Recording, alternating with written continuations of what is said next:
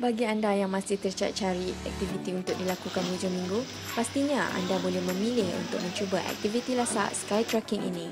Aktiviti ini merupakan salah satu sukan Lasak yang sangat baik untuk kesihatan. Selain menyeronokkan, para pengunjung berupaya membina keupayaan dan kecergasan melalui tahap kesukaran yang berbeza. This is my first time and I'm quite afraid of heights, so this is good to overcome my fear. So, memang best sebab boleh release tension untuk kerja lah. So, kat atas RM7 kan, saya nak release tension dia.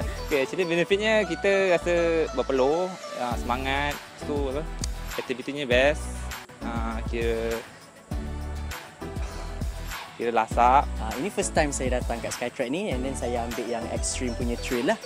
And then memang shock kat sini, even the first time kali ni pun memang highly recommended untuk datang kat sini untuk buat aktiviti outdoor lah. Kita dah tertubuh dekat Skytrex Shah ni dah lebih pada 10 tahun. Memang kita dah beroperasi dekat Malaysia dah ada 3 park lah. Yang mana yang Shah ni antara yang pertama kita buka, yang kedua kita buka di Langkawi dan yang ketiga yang terbaru adalah dekat Melaka.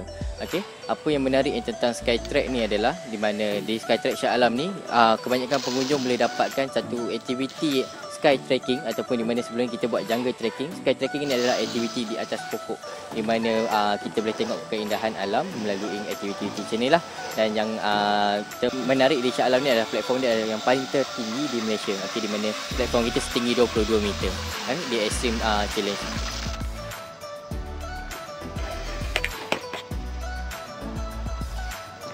Baru sahaja menghabiskan aktiviti Skytrekking Extreme Challenge. Jadi bagi anda yang menggemarkan aktiviti sukan Lasak, anda sememangnya disarankan untuk mencuba aktiviti Skytrekking ini kerana banyak cabaran yang anda akan tempuh dan pastinya akan mencabar adrenalin anda. Saya Farah Adiba melaporkan untuk MCTV.